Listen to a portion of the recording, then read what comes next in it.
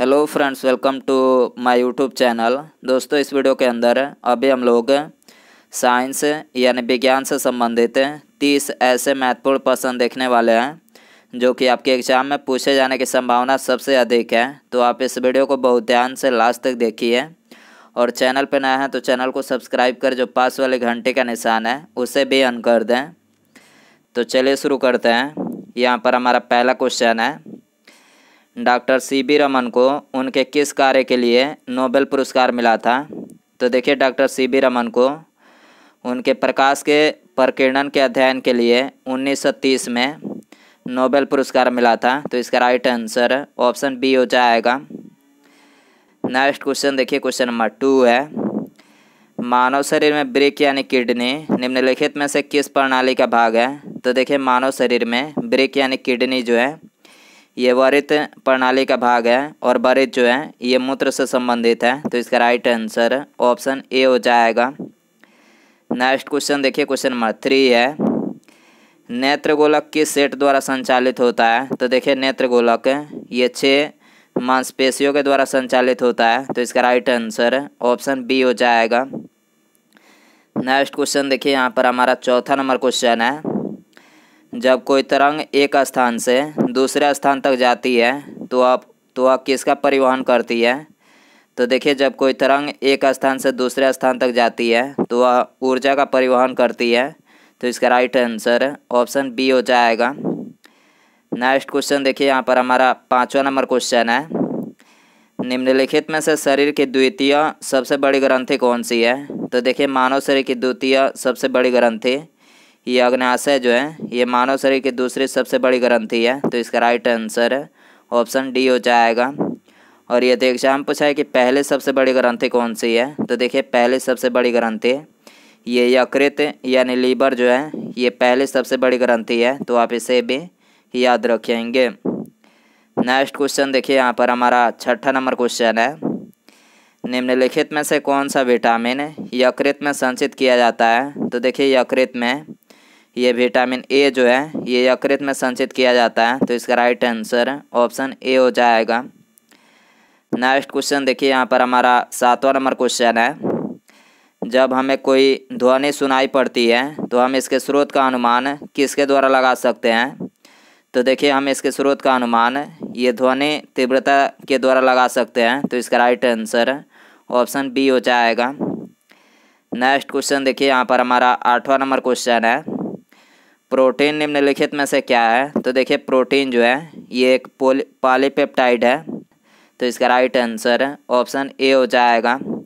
और यदि एग्जाम पूछा है कि प्रोटीन बनाने के लिए कितने अमीनो अम्ल की आवश्यकता होती है। तो देखिए, प्रोटीन बनाने के लिए ये 20 अमीनो अम्ल की आवश्यकता होती है। तो आप इसे भी याद रखेंगे।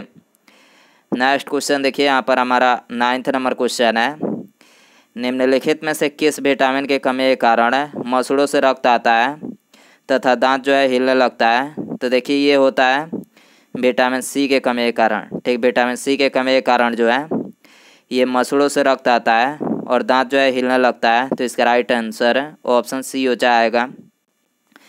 नेक्स्ट क्वेश्चन देखिए, यहाँ पर हमारा 10वां नंबर क्वेश्चन है, कैमरे में किस प्रकार का लेंस उपयोग में लाया जाता है। तो देखिए, कैमरे में ये उत्तल लेंस जो है उपयोग में लाया जाता है। तो इसका राइट आंसर ऑप्शन ए हो जाएगा।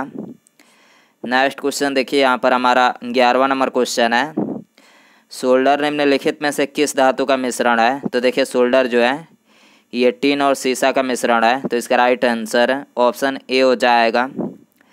नेक्स्ट क्वेश्चन देखिए, यहाँ पर हमारा 12वां नंबर क्वेश्चन है, सूर्य किरणों की तीव्रता मापने वाले उपकरण को क्या कहा जाता है। तो देखिए, सूर्य किरणों की तीव्रता मापने वाले उपकरण को ये एक्टियोमीटर कहा जाता है। तो इसका राइट आंसर ऑप्शन सी हो जाएगा।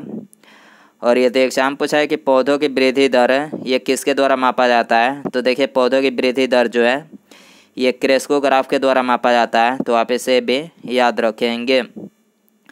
नेक्स्ट क्वेश्चन देखिए, यहाँ पर हमारा 13वां नंबर क्वेश्चन है, आँखों में आइरिस का क्या कार्य होता है। तो देखिए, आँखों में आइरिस का कार्य होता है ये आँखों में जाने वाले प्रकाश की मात्रा को नियंत्रित करना होता है। तो इसका राइट आंसर ऑप्शन ए हो जाएगा। नेक्स्ट क्वेश्चन देखिए यहाँ पर हमारा 40 नंबर क्वेश्चन है, सेरेब्रम निम्नलिखित में से किससे संबंधित है? तो देखिए सेरेब्रम जो है ये मस्तिष्क से संबंधित है, तो इसका राइट आंसर ऑप्शन सी हो जाएगा। और यदि एग्जाम पूछा है कि मानव मस्तिष्क में बुद्धि का केंद्र कौन सा है? तो देखिए मानव मस्तिष्क में बुद्धि का केंद्र ये सेरेब्रम जो है ये मानव मस्तिष्क में बुद्धि का केंद्र है, तो आप इसे भी याद रखेंगे। नेक्स्ट क्वेश्चन देखिए यहाँ पर हमारा 50 नंबर क्वेश्चन है, मनुष्य के मस्तिष्क का सबसे बड़ा भाग कौन सा है? तो देखिए मनुष्य के मस्तिष्क का सबसे बड़ा भाग ये प्रमस्तिष्क जो है ये मनुष्य के मस्तिष्क का सबसे बड़ा भाग है, तो इसका राइट आंसर ऑप्शन सी हो जाएगा। नेक्स्ट क्वेश्चन देखिए यहाँ पर हमारा 16वां नंबर क्वेश्चन है, यदि वायुमंडल नहीं हो तो पृथ्वी से आकाश का रंग किस रंग का दिखाई देगा? तो देखिए यदि वायुमंडल नहीं हो तो पृथ्वी से आकाश का रंग ये काला रंग का दिखाई देगा, तो इसका राइट आंसर ऑप्शन ए हो जाएगा। नेक्स्ट क्वेश्चन देखिए यहाँ पर हमारा 70 नंबर क्वेश्चन है, निम्नलिखित में से कौन मैग्नीफाइंग ग्लास की भांति प्रयुक्त होता है? तो देखिए मैग्नीफाइंग ग्लास की भांति ये अभिसारी लेंस जो है प्रयुक्त होता है, तो इसका राइट आंसर ऑप्शन सी हो जाएगा। नेक्स्ट क्वेश्चन देखिए यहाँ पर हमारा 80 नंबर क्वेश्चन है, मानव शरीर में सर्वाधिक कोलेस्ट्रॉल का निर्माण कहाँ पर होता है? तो देखिए मानव शरीर में सर्वाधिक कोलेस्ट्रॉल का निर्माण ये यकृत यानी लीवर में होता है, तो इसका राइट आंसर ऑप्शन ए हो जाएगा। और ये तो एग्जाम पूछा है कि मानव शरीर में किसकी अधिकता के कारण हृदयघात रोग होता है? तो देखिए हृदयघात रोग जो है ये मानव शरीर में कोलेस्ट्रॉल की अधिकता के कारण होता है, तो आप इसे भी याद रखेंगे। नेक्स्ट क्वेश्चन देखिए यहाँ पर हमारा 19वां नंबर क्वेश्चन है, मानव शरीर में भोजन के पाचन के संदर्भ में लाइपेज का स्राव कहाँ पर होता है? तो देखिए लाइपेज का स्राव ये अग्न्याशय यानी पेंक्रियाज में होता है, तो इसका राइट आंसर ऑप्शन सी हो जाएगा। नेक्स्ट क्वेश्चन देखिए यहाँ पर हमारा 20वां नंबर क्वेश्चन है, निम्नलिखित में से किस माध्यम से ध्वनि गति सर्वाधिक होती है? तो देखिए ध्वनि गति सबसे अधिक जो है ये ठोस धातु के माध्यम से होती है, तो इसका राइट आंसर ऑप्शन डी हो जाएगा। नेक्स्ट क्वेश्चन देखिए यहाँ पर हमारा 21वां नंबर क्वेश्चन है, सबसे शुद्ध कोयला का प्रकार निम्नलिखित में से कौन सा है? तो देखिए सबसे शुद्ध कोयले का प्रकार ये एंथ्रासाइट है, और एंथ्रासाइट में कार्बन की प्रतिशत मात्रा ये 85% से भी अधिक होती है, तो इसका राइट आंसर ऑप्शन डी हो जाएगा। नेक्स्ट क्वेश्चन देखिए यहाँ पर हमारा 22वां नंबर क्वेश्चन है, निम्नलिखित में से कौन सी किरण आंखें नहीं देख सकती है? तो देखिए आंखें जो है ये पराबैंगनी किरणें, गामा किरणें और अवरक्त किरणें यानी ये तीनों किरणें जो है आंखें जो है नहीं देख सकती है, तो इसका राइट आंसर ऑप्शन डी हो जाएगा। नेक्स्ट क्वेश्चन देखिए यहाँ पर हमारा 23वां नंबर क्वेश्चन है, आकाश का रंग नीला किसके कारण दिखाई पड़ता है? तो देखिए आकाश का रंग नीला जो है ये प्रकाश के प्रकीर्णन के कारण दिखाई पड़ता है, तो इसका राइट आंसर ऑप्शन बी हो जाएगा। नेक्स्ट क्वेश्चन देखिए यहाँ पर हमारा 24वां नंबर क्वेश्चन है, मोनोजाइट निम्नलिखित में से किसका अयस्क है? तो देखिए मोनोजाइट जो है ये थोरियम का अयस्क है, तो इसका राइट आंसर ऑप्शन डी हो जाएगा। और ये एग्जाम पूछा है कि हेमेटाइट और मैग्नेटाइट किसका अयस्क है? तो देखिए हेमेटाइट और मैग्नेटाइट ये लोहा का अयस्क है, तो आप इसे भी याद रखेंगे। नेक्स्ट क्वेश्चन देखिए यहाँ पर हमारा 25वां नंबर क्वेश्चन है, नेत्रदान में आँख के किस भाग का प्रत्यारोपण किया जाता है? तो देखिए नेत्रदान में ये कॉर्निया का प्रत्यारोपण किया जाता है, तो इसका राइट आंसर ऑप्शन ए हो जाएगा। नेक्स्ट क्वेश्चन देखिए यहाँ पर हमारा 26वां नंबर क्वेश्चन है, खून में कौन सा अवयव नहीं होता है? तो देखिए खून में ये प्लासेंटा जो है नहीं होता है, और बाकी आरबीसी, डब्ल्यूबीसी और प्लाज्मा यानी ये तीनों जो है मुख्य रूप से होता है, तो इसका राइट आंसर ऑप्शन सी हो जाएगा।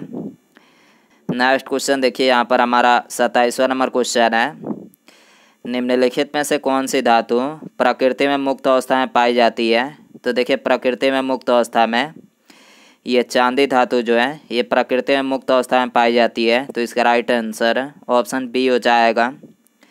नेक्स्ट क्वेश्चन देखिए यहाँ पर हमारा 28वां नंबर क्वेश्चन है, पके हुए आम में कौन सा विटामिन होता है? तो देखिए पके हुए आम में ये विटामिन ए पाया जाता है, तो इसका राइट आंसर ऑप्शन ए हो जाएगा। और ये एग्जाम पूछा है कि कच्चे आम में कौन सा विटामिन होता है, तो देखिए कच्चे आम में ये विटामिन सी पाया जाता है, तो आप इसे भी याद रखेंगे।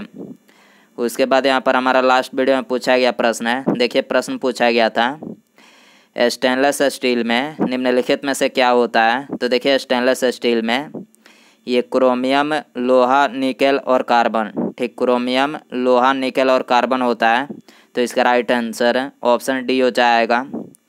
उसके बाद यहाँ पर हमारा आज का क्वेश्चन है, ऑप्टिकल फाइबर को आमतौर पर किस में प्रयोग किया जाता है। तो देखिए यहाँ पर आपको 4 ऑप्शन दिया गया है, आपको इसमें बताना है कि ऑप्टिकल फाइबर को ये आमतौर पर किस में प्रयोग किया जाता है। तो दोस्तों आप इसका आंसर जो है कमेंट बॉक्स में ज़रूर बताएं, और ऐसे इंपॉर्टेंट वीडियो जो है आपके यहाँ पे मिलते रहेंगे।